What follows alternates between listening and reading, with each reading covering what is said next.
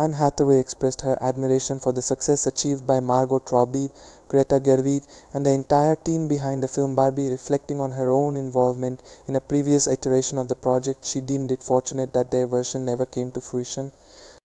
In an interview on the Happy Sad Confused podcast, Hathaway praised Robbie's company, Lucky Chap, for its role in bringing the successful film to life. She lauded Robbie's commitment to promoting inspiring content through her production ventures and expressed her excitement as both a cinema goer and a woman in Hollywood witnessing the film's development.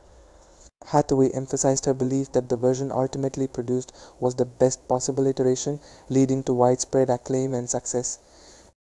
As someone who delights in seeing women excel in the industry, Hathaway celebrated the groundbreaking achievements of Barbie, which became one of the highest-grossing movies of the year, raking in an impressive $1.4 billion at the box office. She highlighted the film's ability to captivate audiences with its exploration of the famous doll's existential crisis, suggesting that its success would likely have a positive impact on the industry as a whole.